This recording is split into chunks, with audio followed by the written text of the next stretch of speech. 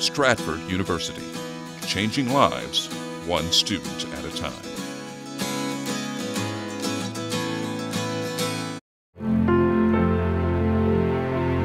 With service comes sacrifice. With sacrifice, separation. And on the home front, longing for loved ones in harm's way. Anticipation for the day they come home. This is that day. This is homecoming.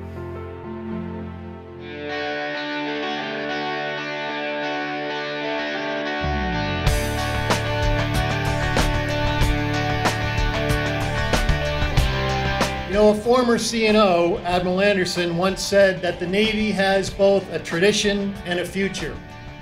And we look with pride and confidence in both directions. And today, that is certainly true. I would like to welcome all of our friends from the state of Washington. Welcome to our great Commonwealth. You are here at Naval Station Norfolk, the greatest and largest naval base in the world.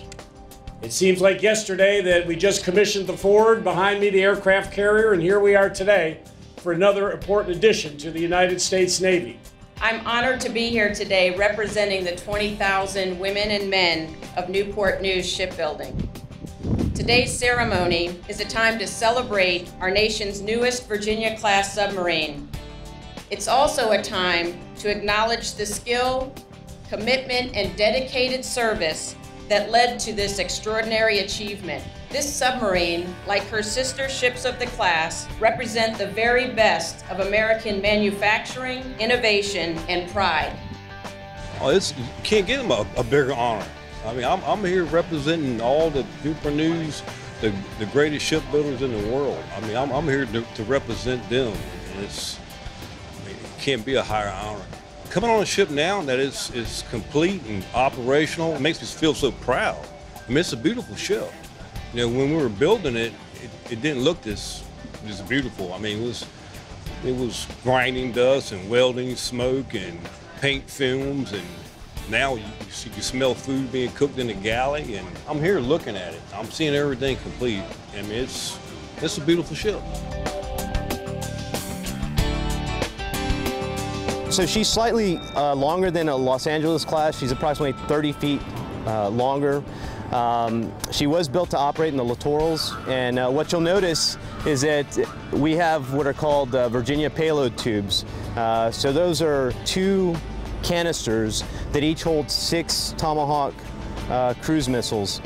So those replaced our vertical launch tubes. So that's unique to Block 3 Virginia class, which we of course are. That's one of the bigger improvements that have been made. You know, we obviously have the upgraded sonar and fire control systems as well.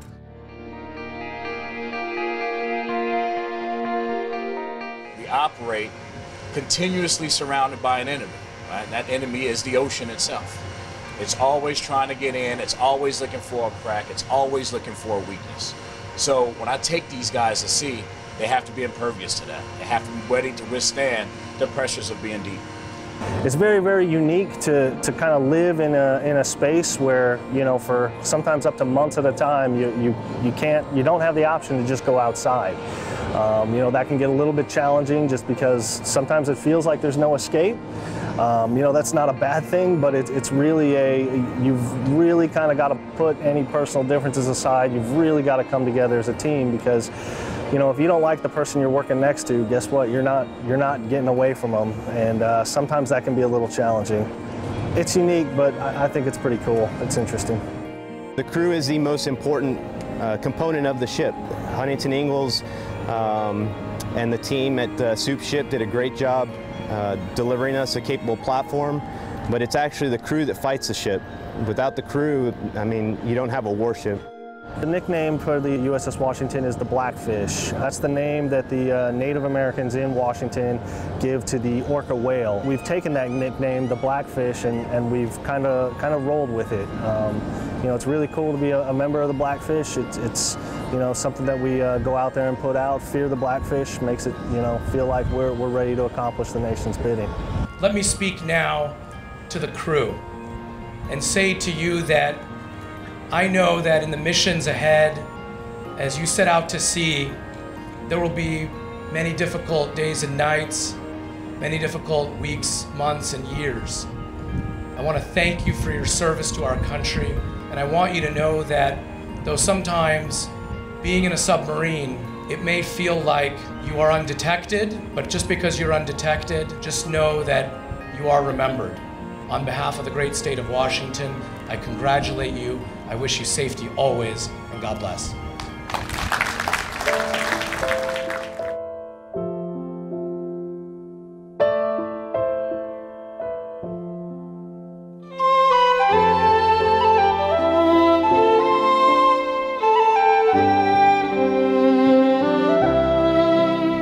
As USS Washington joins the fleet today, she will forever carry with her the pride and craftsmanship of her builders, the spirit of her sponsor, and the strength of her crew.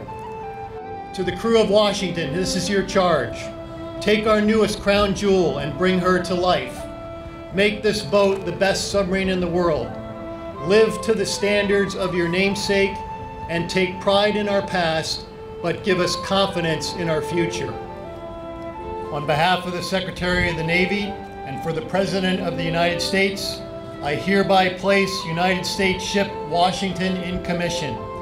May God bless and guide this warship and all who shall sail in her. Thank you, sir.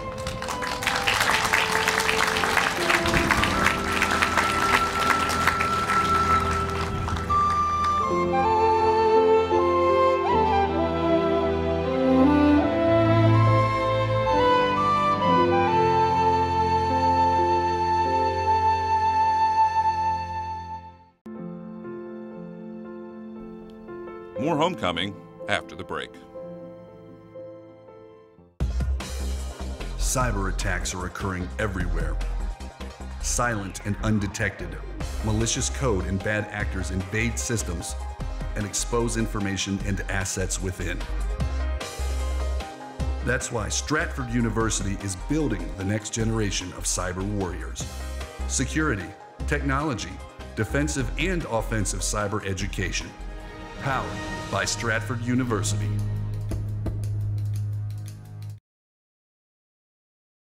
Stratford University, changing lives one student at a time.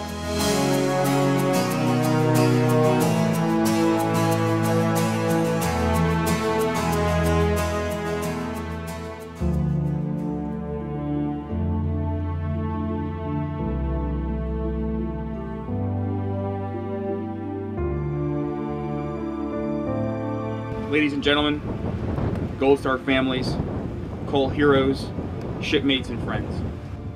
Thank you for joining us today at this hallowed place to remember our fallen shipmates from that fateful day 17 years ago and halfway around the world. Today is an opportunity to come together as one Navy family, one Cole family, to honor our shipmates and the important legacy of the crew that day. Our Cole shipmates that kept our great ship afloat for 96 hours through damage control efforts.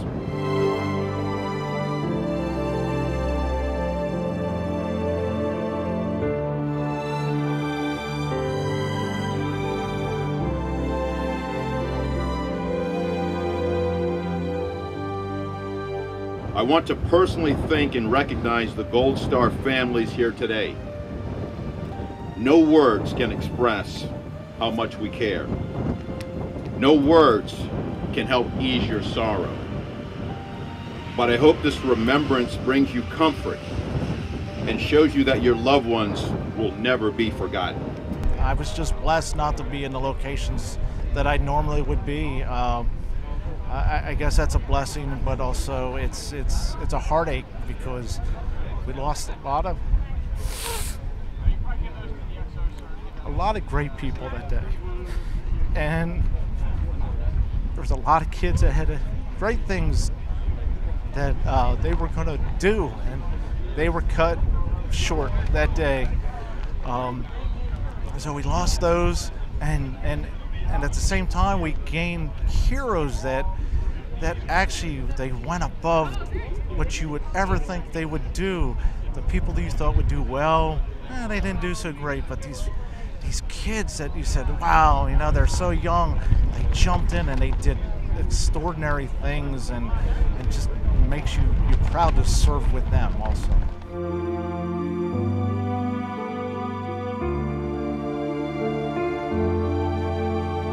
I'm Kevin Rux's mother.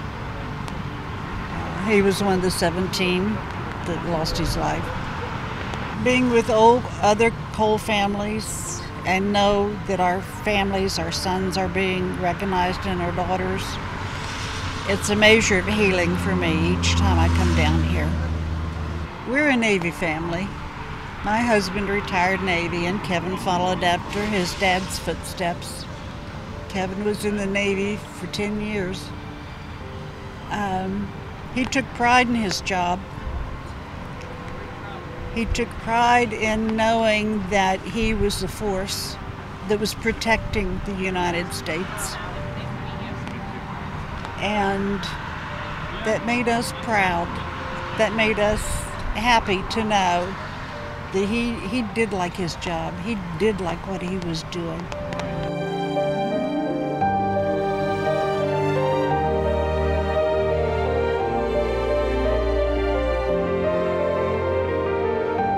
It's important because of you know, the shipmates we lost. They gave the ultimate sacrifice, and just remembering them is something that we've got to do, and as well as you know, trying to talk to some of the new shipmates, and so they can learn from that, and just keeping the country aware of you know, what freedom is really about. This ship will always be linked to the American resolve. This crew stands on the shoulders of their family or their fallen shipmates, and we will never forget them and their families' tremendous sacrifices. Our Navy will continue to stand the watch. Thank you, and God bless.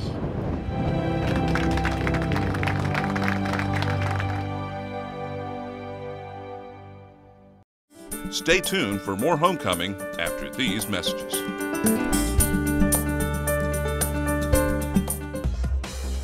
Cyber attacks are occurring everywhere.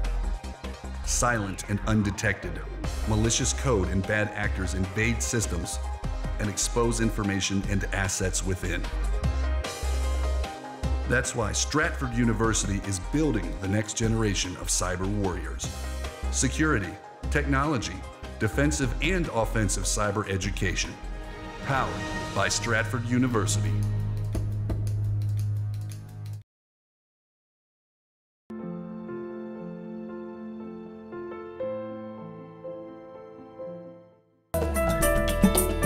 Hi, I'm Melinda, here to thank Stratford University for my $5,000 Golden Opportunity Grant.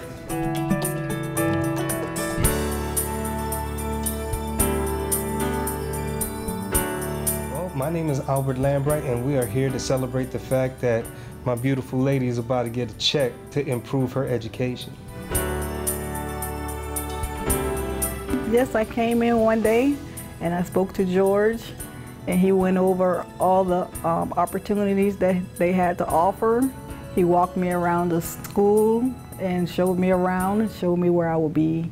And then we came back downstairs and we talked more about the classes, and he was very helpful not to start me where I would be too overwhelmed so I wouldn't be nervous and run away.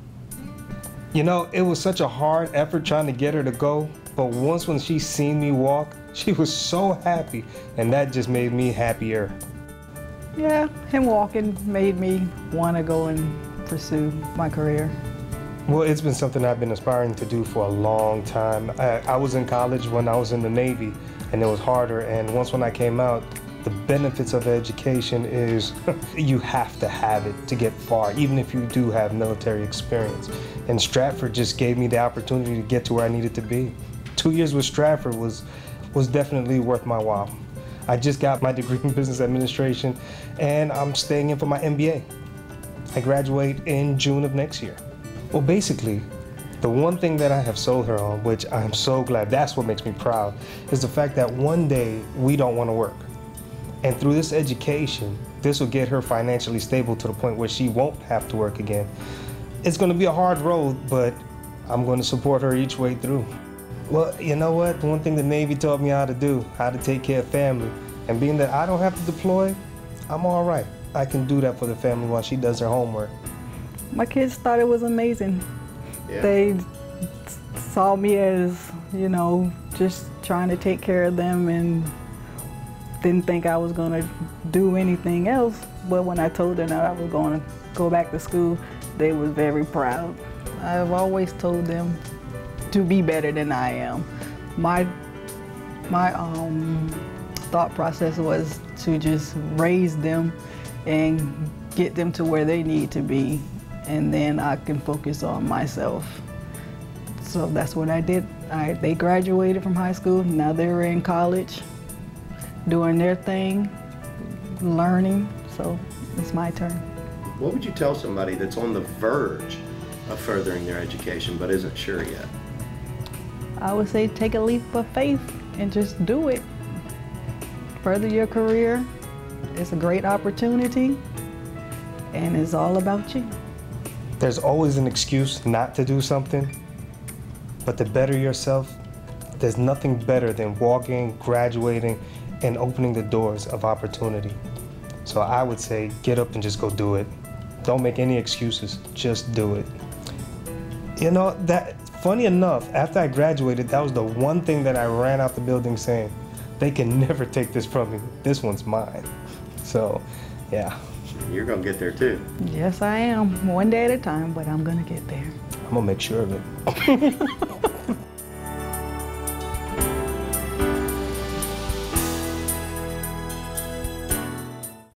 Stay tuned for more homecoming after these messages. Cyber attacks are occurring everywhere. Silent and undetected, malicious code and bad actors invade systems and expose information and assets within.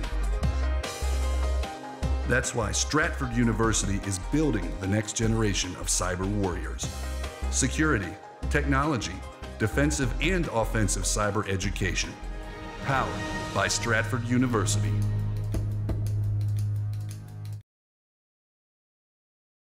Stratford University, changing lives, one student at a time.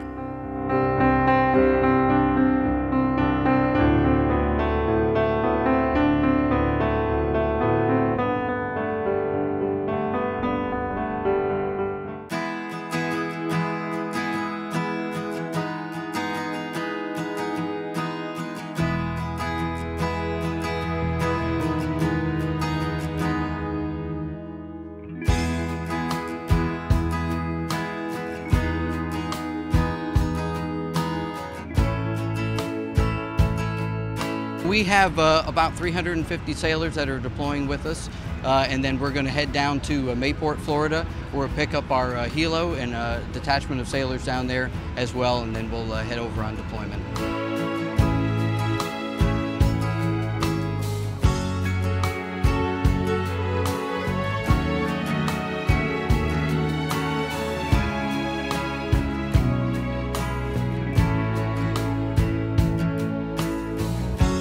It was definitely a surprise to everyone. Everyone was a little unprepared for everything, but we're getting through it. We're dealing with it best we can. This is my first beginning of a deployment. We started dating halfway through his last deployment. So I got to be there for homecoming for that, and then my first time actually saying, see you later, so.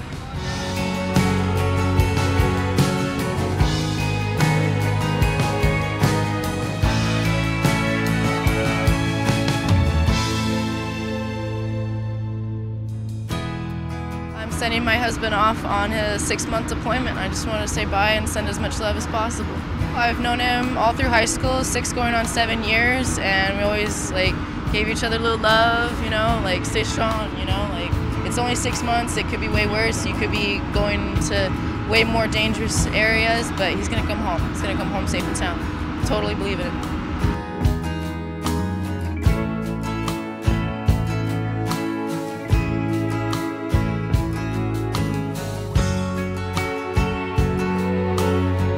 whether they're a sailor like myself, been married for a long time with kids and grandkids. We all go through different cycles, but it's that separation, but we're really drawn together by the mission that we go to do. We're focused on that. Of course, we'll miss our families over the holidays, but we'll have each other and we'll get through this. The hardest part of standing here would be saying goodbye and those last hugs and those sort of things. Watching the ship leave is a really hard part about the deployment. There's always sailors that deploy for the first time. We probably have some sailors that have just reported in the last few weeks. Got here, we're told to get all your stuff on board, and that really for them becomes the greatest learning opportunity. They get to see the ship at sea for a long period of time and really get good in their job and really master their skills. Our son is deploying on the Monterey, and he is our oldest son, our oldest child, and we just wanted to be here to support him. He's a single sailor, so felt it was important to be here to send him off properly. So he came out of his school in Pensacola and met the Monterey on this past deployment they were on. So he was out there, I guess, maybe 3 months. So, and then he's getting the full deal this time around.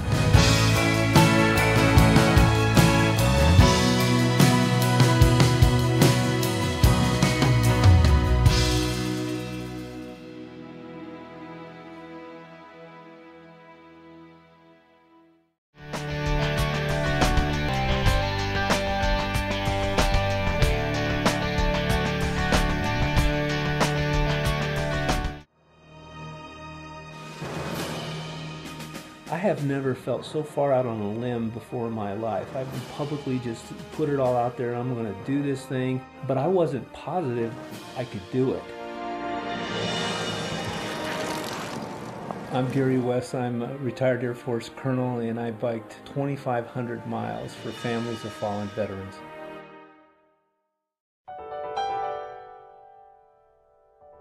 It was never hard to get up out of bed in the morning to go in and fly a fighter, and to have the privilege of serving our country in combat, twice in the F-15 and once in the F-16.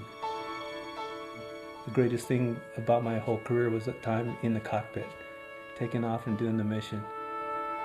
Service is a trait that should not be just restricted to something you do. I think of service as who you are. So I thought, what can I do? What can I do? How can I leverage my experience, my military background, to give me a voice or to access, to step into somebody's life and help them? And that's what I wanted to do with this ride. There were two purposes of the Patriot Ride. One was to honor some specific families who have experienced the loss of a loved one. And the other one was to raise money for Folds of Honor, a charity that takes care of these types of families. And my goal was to engage people along the way and give them a chance to actually say thank you by folding flags and experiencing a flag folding ceremony all up and down from Maine to Key West.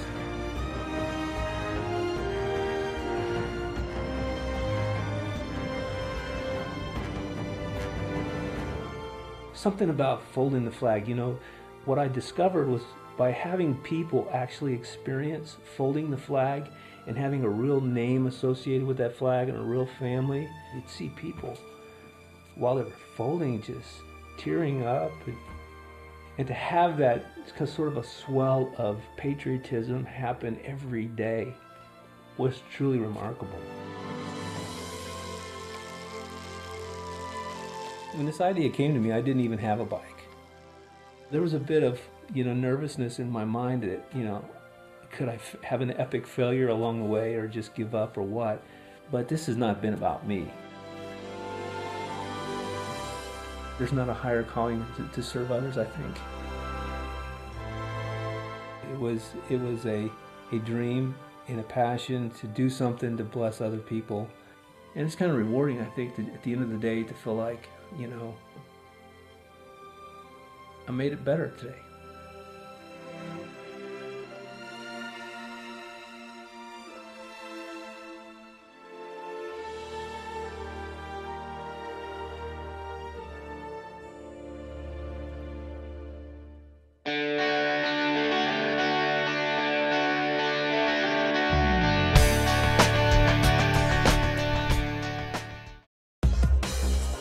Cyber attacks are occurring everywhere. Silent and undetected, malicious code and bad actors invade systems and expose information and assets within. That's why Stratford University is building the next generation of cyber warriors. Security, technology, defensive and offensive cyber education. Powered by Stratford University.